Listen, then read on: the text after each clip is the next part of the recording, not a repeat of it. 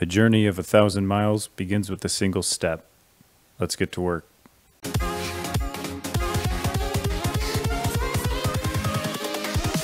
Here we go. What's up, people? MisterToolbox here, and today we're going to talk about creating a new project in Amazon's Lumberyard editor. A topic you wouldn't expect to take a whole video, but rest assured it will. It's not that it's technically difficult to do, it's just when you're going through it for the first time, there are a number of places you can get caught out, a ton of places that may generate some errors that will be impenetrable to most people. So we're going to take our time, do this right, and I'll try to call out where I've run into errors in the past and how we can solve that stuff. So let's get cracking. I want to cover our bases before we even consider creating a new project. So to do that, I want to open the Setup Assistant. We'll let that launch. And what I want to do is here on this main Getting Started screen, make sure you've got these top three ticked. Run your game project, run the editor and tools, and compile the game code. That's going to make sure you have enough installed to run the editor and also to compile new projects. So I was making this video earlier today and didn't have one of the compilation prerequisites installed and ran into a ton of errors. So just do yourself a favor, jump into the Setup Assistant. You don't have to run anything if this all comes back clear, but check here, make sure everything has some green checks over here to the left. In the Install SDK section, actually in the Install Software section, I was missing the Visual Studio update. That caused no end of headaches, and it's not part of the default installation, so do be careful there. Again, just jump into the Setup Assistant, make sure you've got enough installed to get through these first three steps. Once you've done that, we can move on safely. Once we've checked for our prerequisites, we can create the new project. So we will launch the project configurator, and we'll be presented with this screen here.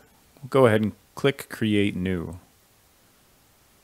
Now, it won't accept any typing up front. You have to actually click in this name field. We'll call this Example Project. Be careful here. You can only use letters and numbers. You can't use any underscores, white space, stuff like that. And then do take note of this message down here. To my mind, it should be in size 100 font because it is crucial to getting things to work. You do need to run a couple of commands from the command prompt, and we'll talk about them later, but they are right here for your convenience. Once you've got your name in there, go ahead, click Create Project, and you'll see it appear in the list. Once you've got the project created, half the battle is done, but what we need to do is select it out here in the Select a Project window, and then click Set as Default. If you fail to do that, and then you launch the Lumberyard editor, it's going to launch into the project that's already selected in here. In my case, it would have been the samples project. But until you set that as default, you won't actually launch the editor into that project. So be sure to do that. There's one particularly gnarly gotcha I want to call out right here. You'll notice I have a project that's just called A1. If I open up my Lumberyard folder, you'll see here's the project. What I'm going to do is in the project configurator, I'll click that A1, set it as default, then I'm going to close it. If while that's closed, I go ahead and delete this A1 folder and then try to launch the project configurator again, it doesn't do anything. You don't get any feedback as to what's wrong. It just won't do anything.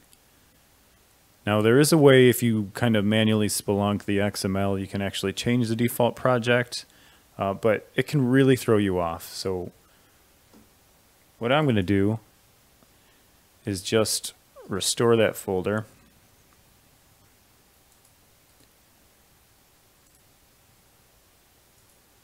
And then with the directory back in place, if I open up the project configurator, it works like a charm. Just be on the lookout. If you delete what's set as the default project, you're going to run into some issues, and you're either going to have to restore that if you're lucky enough to have it still in your recycle bin, or you're going to have to manually edit that XML to point it to a project that does exist. While we're on the topic of deleting projects, one other point. In the root of your dev folder, you'll see folders that correspond to your projects. So A1, for instance, I'm going to go ahead and delete that. If you're trying to wipe out a project in its entirety, go into the code folder. You'll also find a folder that points to your project here as well. So be sure to delete that one too. Now that I've got that deleted, I'm going to jump back into the project configurator and just make sure the example project is set as default. We're all good there. So if I close this and open it up, now that I've deleted both of those A1 folders, project configurator still works, and you see A1 is no longer listed. One last bit of housekeeping you can do in the project configurator is to enable and disable gems, which are basically just packages of convenience files. So if you click enable gems on your package, you get a pretty nice list. This seems to be expanding at a pretty good clip. Some of the stuff like the camera, let's see, physics, and the UI stuff is ticked by default. You want to leave those alone. If you're curious what any of them do, if you hover over kind of the white space to the right or just below it, you can actually click and it'll give you a pretty good description. So which of these you tick is going to depend on what you want the project to do. When we set up our Doom Arena, I'll go ahead, walk through this, and tick the ones that I'm going to want. But give these a look. You can generally click and set those at any time, even if you've been working with the project. But as it says up at the top, changing them or the settings will require that you rebuild the project. So make a point to stop in here and tick the ones you know you're going to need before you get rolling. Once you've gone through and selected those, you can head back to projects, or you can just close this window entirely. The next thing we're going to need to do is to configure and build the project. So you'll need to pop open a command prompt. If you're on Windows 10, you can just type in CMD down in the Cortana window. You can click Start Run on Windows 7 or 8 and do the same thing. I've got one here. First thing you're going to want to do is just change directory CD into your Lumberyard folder. Mine's in Program Files, Lumberyard. And then go into the version folder, 150, and then one directory deeper into Dev. So this is where the root of all your projects are. And this is where you need to run these commands. And you do it here because the lumber lmbr _waf batch file is located in this directory. So the first thing we need to do is to run configure. So we're going to type lumberwaf.bat space configure. We'll press enter. And this is going to take some time, so we'll let it run in the background. You'll notice, even in the best of cases, you probably see some yellow or even some red lines come across. I'm going to get a sea of red here because I don't have the Android SDK or the Android build tools installed. I am not looking to build for Android, so it's okay. But you are going to want to take a look at the output when this wraps up, just to make sure it didn't fail on anything fatal, anything Windows or PC related, if that's what you're building for. And just take a look through that output, make sure everything looks kosher, and then we will move on to the next step.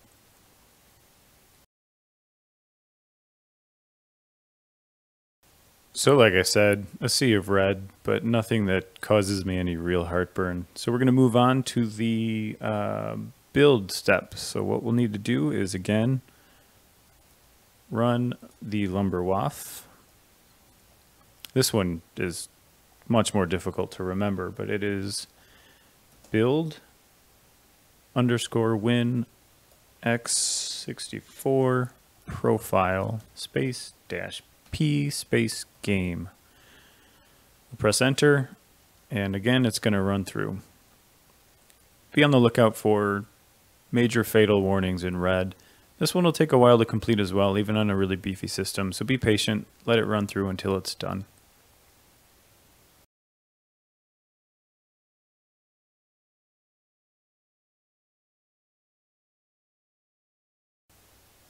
This build stage is a little bit more forgiving in that at the end it kind of tells you if it finished successfully or unsuccessfully, so be on the lookout for the last line, because you could get kind of out in the weeds if you're watching all of the yellow and sometimes red go by. When you've gotten this far, you can go ahead and close the command prompt. You don't need that anymore. That's all you really need to do on a fundamental level to get the editor to work. So if we launch the editor now, we should jump into the example project that we've created. The first time you run, you'll see the assets process. It'll take a little bit longer than it normally does once you've been working with the project for a while. So you'll have to be a little patient while that happens. But that is all you need to do to get a new project rolling. There's some other stuff I'm going to explain next for convenience sake or for working with audio, organizational type stuff. It's not essential, it's not required, but I think it'll make life easier, and it's something I like to do when I set up a new project with Lumberyard.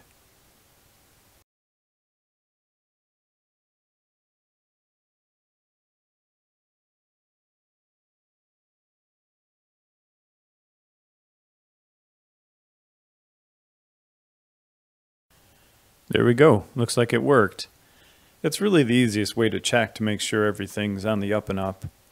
If it doesn't, you'll probably get an editor cannot launch error message. It'll tell you to look in the editor logs, which are a tilde separated text file and a nightmare to parse. I hope that doesn't happen to you, but if it does, I'd recommend starting with checking to make sure you have the requisite build tools installed. If that Visual Studio Update 4 is missing, you'll run into that problem. So start there. The Lumberyard forums do have some pretty good pointers on how to get around that message and at least how to parse those logs to find out what may be happening. So that's probably your next step. I'm going to close the editor for now because I want to do a little bit more housekeeping before I start work with the project. So let me do that. And I'm going to open Windows Explorer and jump into my Lumberyard directory. We'll jump into 1.5, into dev, into the example project, and we'll see a pretty bare bones folder structure. I want to add on to this to keep things organized in a way that suits the way I like to work. It's going to require that I create a bunch of folders. I'll go ahead and do that now. First is animations. That's where I'll stash all the animations we create.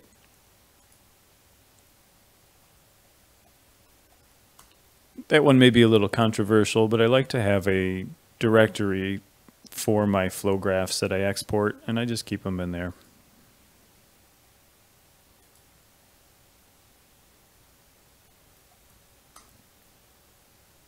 One for levels.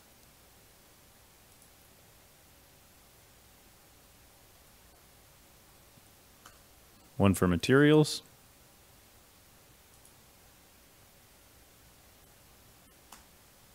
One for any custom objects I create.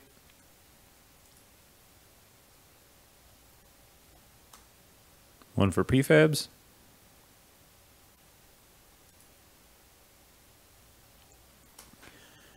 One for slices, which are component entities that you kind of wrap up into copyable slices that you can dot around in your level. So I like to keep all those in a folder as well.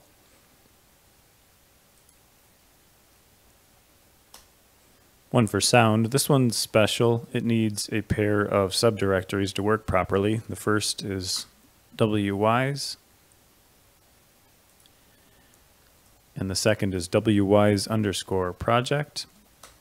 So my wproj folder or file is going to go in this folder here, and the sound banks themselves will build into the Wwise folder.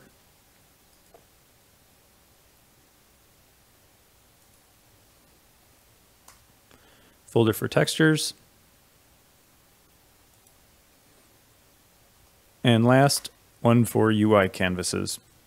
So this way, when I open up my project folder, I know everything has a home. It's a little bit tidier because when you click export or you click save out in the Lumberyard editor, it's going to want to tend to dump things just in your project folder, and it can get messy fast. So having these created before you get going will save you a little bit of headache. With everything in its right place, as Tom York would say, we can close that and open up the editor.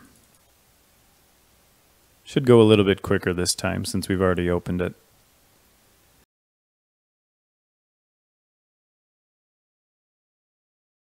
So yeah, I know I fast forwarded, but it was quicker on my end. I'm going to go ahead and create a new level. We'll call the level example level. And we'll leave everything at default.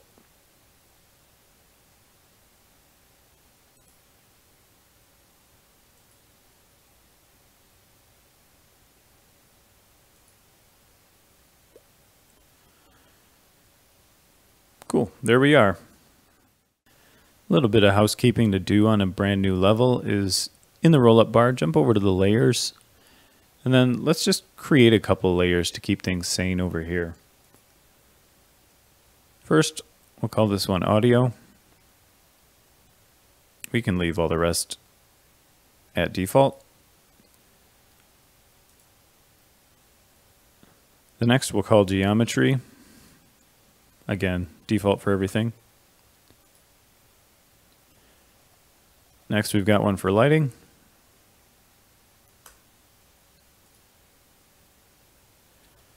One for logic that'll house our flow graphs. And last for the UI. So I like to do this just to keep audio stuff in the audio layer, keep it out of my main view. Geometry, that'll hold all the brushes, the designer objects, stuff that we create as we're going along. Lighting just keeps things sane because you can dot so many lights around a level. Logic, just having the flow graphs easily accessible is kind of nice because they can tend to get scattered in with the rest of your objects. And then the UI stuff we will get to when we start overlaying canvases on our view. With those layers in place, let me go ahead and save. And I'm actually going to close the editor and do one last bit of housekeeping, and that is to launch Wwise.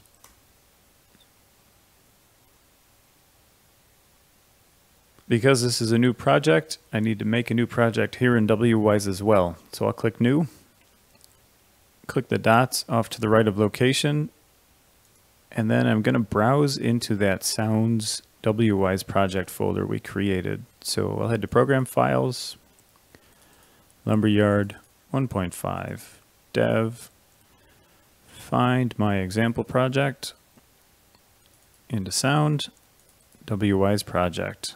And we'll hit Select Folder there. We'll just name this the same as the project. We'll name it Example Project. We will click OK. Once the project loads, there's one thing to do here, and that is to reconfigure the output of the Wwise project. So we're going to click Project. We'll go into Project Settings. Click the Sound Banks tab. And then we want to change this sound bank folder here. So click those double or triple dots. We're going to go back to Sound and select the Wwise folder. That's where we want the sound banks to output to. So with that in place, we'll click OK. Back up to Project. We'll save it. And we'll close. So that's it, done and dusted. It takes some getting used to. It's, as you've seen from this video, not super complicated, but there's kind of a lot of moving parts. And if you're coming from a different editor like Unity or Unreal, where you just click New and start working, it can be kind of intimidating to get something set up properly. The error messages you get, if you're lucky enough to get them when things go wrong, can be pretty obtuse, or you may just not see anything at all. But I'm hoping this video will kind of give you the on-rails version of how you go from 0 to ready-to-use project in the straightest line. Some of that stuff towards the end is just kind of housekeeping. I think doing it up front makes sense. Kind of start yourself on an even keel, and then the day you go to use Wwise to create sound banks, you don't have to worry about jumping back in, creating folders for your project, stuff like that. You kind of have a good base, a good solid template that you create with your project that you know will house the things that you're going to need to use. So anyway, that's it. Let me know if you have any feedback, positive or negative. If you have any questions, comments, concerns, drop them in the comments below. And as always, don't forget to subscribe. Thanks.